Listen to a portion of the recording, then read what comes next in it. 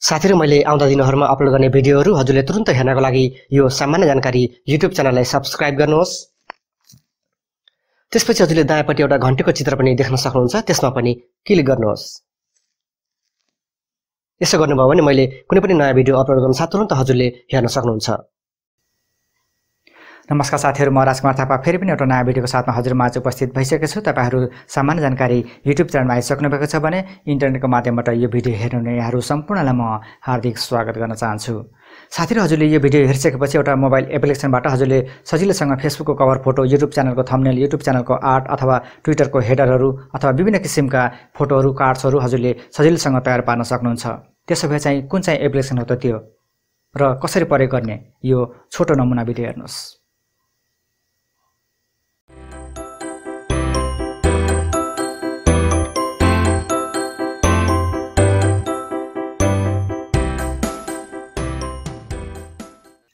हजुरले आफ्नो स्मार्टफोनबाट Facebook cover photo, photo कोल्याग, cards, Twitter header, YouTube channel art, YouTube thumbnail लगायत विभिन्न किसिमका फोटोहरु हजुरले बनाउनको लागि हजुरले आफ्नो मोबाइलको प्ले स्टोरमा जानुहोस्। प्ले स्टोरमा गइसकेपछि हजुरले यो क्यानभा टाइप गर्नुहोस्। त्यसपछि हजुरले यस्तो खालको एप्लिकेसन देख्न सक्नुहुन्छ, त्यसलाई इन्स्टल गर्नुहोस्। यहाँ मैले पहिले नै इन्स्टल गरिसकेको हुनाले दायाँपट्टि ओपन आएको छ। अब म यो एप्लिकेसनलाई ओपन गर्छु। साथीहरु, मैले यो एप्लिकेसन कसरी प्रयोग गर्ने भनेर भन्नुभन्दा पहिला म हजुरलाई एउटा कुरा स्मरण गराउन चाहन्छु। हजुरले यो एप्लिकेसन प्रयोग गर्नको लागि हजुरको मोबाइलमा इन्टरनेट हुनु आवश्यक छ। ओपन गरिसकेपछि हजुरले यस्तो खालको इन्टरफेस पाउन सक्नुहुन्छ। यहाँ तलतिर दायाँतिर हेर्नुहोस्, त्यहाँ नेक्स्ट लेखेको छ। नेक्स्टमा क्लिक गर्नुहोस्, नेक्स्टमा क्लिक गर्नुहोस्, फेरि नेक्स्टमा क्लिक गर्नुहोस् र हजुरले यहाँ हरियो पट्टीमा गेट स्टार्टेड लेखेको देख्न सक्नुहुन्छ, त्यसमा क्लिक गर्नुहोस्।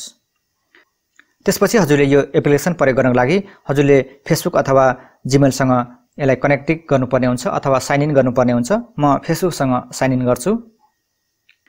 हजुरले जब फेसबुक अथवा इमेलसँग साइन इन गरिसकेपछि हजुरले यस्तो खालको इन्टरफेस पाउन सक्नुहुन्छ। यहाँ हेर्नुहोस्, Instagram post, Facebook cover, square social media graphic, photo कोल्याग, poster, flare, invitation card, Twitter post, Twitter header, blog banner, YouTube thumbnail, YouTube channel art, your story, प्रिन्टरेस्ट graphic, CD album cover, book cover, यसरी विभिन्न किसिमका फोटोहरु हजुरले यो एप्लिकेसनबाट तयार पार्न सक्नुहुन्छ।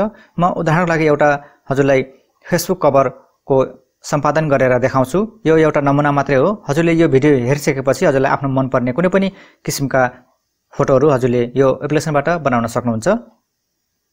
म Facebook cover खोज्छु। यहाँ हजुर, यहाँ छ फेसबुक कभर र फेसबुक कभर लेखेको दायाँपट्टितिर हेर्नुहोस्, त्यहाँ सी अल लेखिएको छ। म सी अलमा क्लिक गर्छु।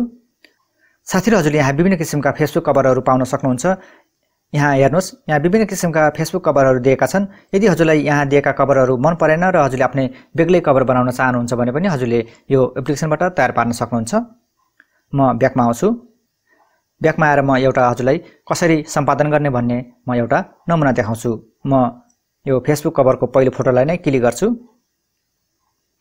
क्लिक गरिसकेपछि यहाँ तलतिर हेर्नुहोस्, tap something to start editing भनेको छ। हजुरले त्यो फोटोमा ट्याप गर्नुहोस्। हजुर, अब हजुरले यहाँ ट्याप गरिसकेपछि यहाँ हजुरले विभिन्न किसिमका फन्ट पनि कत्रो साइजमा लेख्ने हो हजुरले त्यो प्रयोग गर्न सक्नुहुन्छ र फन्टहरु अथवा अक्षरहरु हजुरले कुन चाहिँ कलरमा लेख्ने हो हजुरले यसबाट परिवर्तन गर्न सक्नुहुन्छ। जस्तो कि यो फन्टमा क्लिक गर्नुहोस्। यहाँ हेर्नुहोस्, यहाँ विभिन्न किसिमका फन्टहरु दिएका छन्।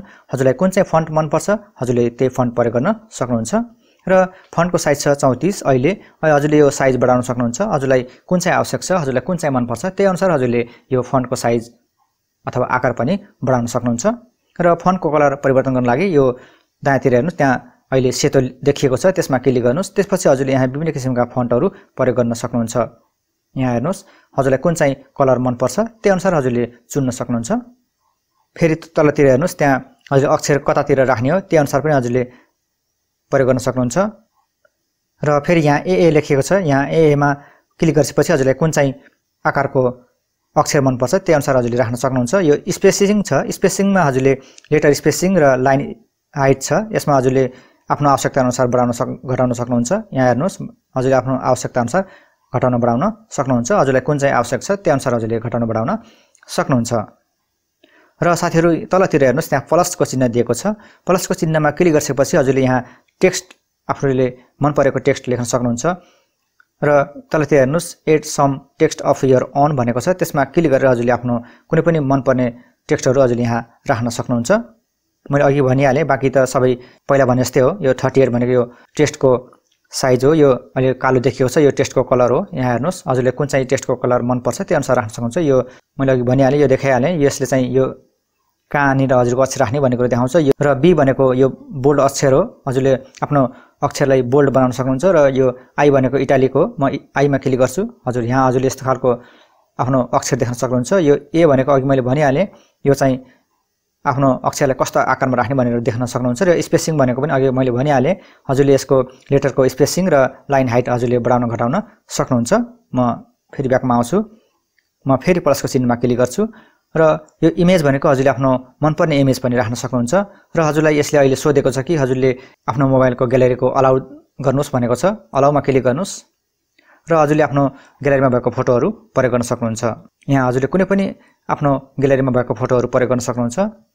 जस्तो कि यहाँ हेर्नुहोस्, यसरी हजुरले आफ्नो ग्यालेरीमा कुन चाहिँ फोटो मन परेको छ त्यही फोटो हजुरले राख्न सक्नुहुन्छ। साथै मैले फेरि प्लसको चिन्हमा क्लिक गर्छु र यहाँ हेर्नुहोस् ग्राफिक लेखिएको छ। म फेरि यो ग्राफिकमा क्लिक गर्छु। ग्राफिकमा क्लिक गरेपछि यहाँ विभिन्न किसिमका आकारहरू पाइन्छ। हजुरले यी आकारहरूलाई मनपर्छ भने हजुरले प्रयोग गर्न पनि सक्नुहुन्छ। जस्तो कि म कुनै पनि एउटा आकार चुन्छु। हजुर यसरी यहाँ आकारहरू छन्, यी आकारलाई हजुरले प्रयोग गर्न सक्नुहुन्छ। साथै मैले फेरि यो प्लसको चिन्हमा क्लिक गर्छु र टेम्प्लेटमा क्लिक गर्छु। टेम्प्लेटमा क्लिक गरिसकेपछि हजुरले यहाँ विभिन्न किसिमका टेम्प्लेटहरू पाउन सक्नुहुन्छ र हजुरले आफ्नो फेसबुक कभर फोटोमा यी टेम्प्लेटहरू प्रयोग गर्न सक्नुहुन्छ। साथीहरु, हजुरले बनाउनु भएको फोटो तयार भइसकेपछि हजुरले आफ्नो मोबाइलको ग्यालेरीमा हजुरले बनाउनु भएको फोटो सेभ गर्नको लागि हजुरले शेयरमा क्लिक गर्नुहोस्। शेयरमा क्लिक गरिसकेपछि हजुरको मोबाइलको ग्यालेरीमा हजुरले तयार पार्नु भएको फोटो सेभ हुन्छ र हजुरले तयार पार्नु भएको फोटो विभिन्न सोशल मिडियामा पनि शेयर गर्न सक्नुहुन्छ। र यदि हजुरले शेयर गर्न चाहनुहुन्न भने पनि केही छैन, हजुरले बनाउनु भएको फोटो हजुरको मोबाइलको ग्यालेरीमा सेभ भएको हुन्छ। साथीहरु, यो थियो क्यानभा मोबाइल एप्लिकेसनबाट कसरी विभिन्न किसिमका फोटोहरू तयार पार्ने भनेर एउटा छोटो नमुना भिडियो। हजुरले राम्रोसँग समय दिएर बनाउनु भयो भने हजुरले राम्रा फोटोहरू यो क्यानभा मोबाइल एप्लिकेसनबाट तयार पार्न सक्नुहुन्छ र हजुरले विभिन्न सोशल मिडियामा पनि शेयर गर्न सक्नुहुन्छ।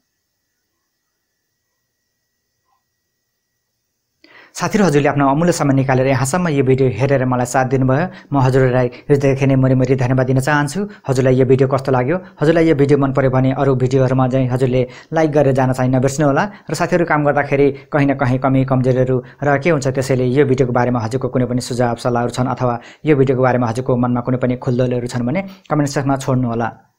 र हजुर यो सामान्य जानकारी युट्युब च्यानलमा घुम्दै फिर्दै आउनुभएको छ अथवा हजुर यो सामान्य जानकारी युट्युब च्यानलमा नयाँ पाउन हुनुहुन्छ भने हजुरले यो गोलो फोटोमा क्लिक गरेर च्यानललाई सब्स्क्राइब गर्न सक्नुहुन्छ भने हजुरले यहाँ र यहाँ देखिएका दुईवटा भिडियो हजुरले अझैसम्म हेर्नुभएको छैन भने त्यसमा क्लिक गरेर हेर्न सक्नुहुन्छ। र अन्त्यमा जाँदा जाँदै हजुरका जीवनका क्षणहरू शुभ रहोस् भन्ने कामना साथ म यो भिडियोलाई यही बिटमार्न चाहन्छु। फेरि अर्को यस्तै जानकारीमूलक भिडियोमा हाम्रो भेट अवश्य हुनेछ। तबसम्मका लागि बिदा हुन्छु। हस्त। जय नेपाल।